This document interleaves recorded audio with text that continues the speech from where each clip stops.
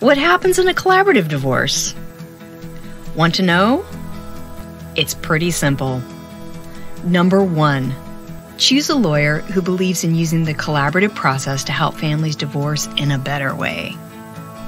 Number 2, work with your lawyer to select the other members of your professional team, which usually include a financial professional and a facilitator.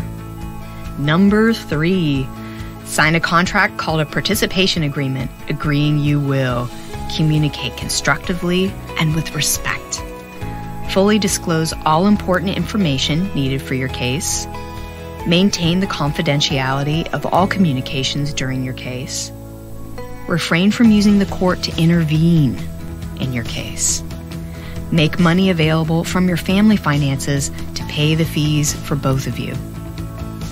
Number 4, meet with a team comprised of you, your spouse, your respective lawyers, the financial professional, and the facilitator.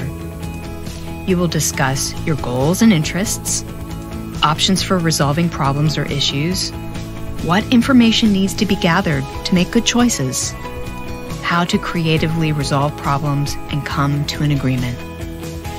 Number 5, you and your lawyer will work to finalize the legal documents.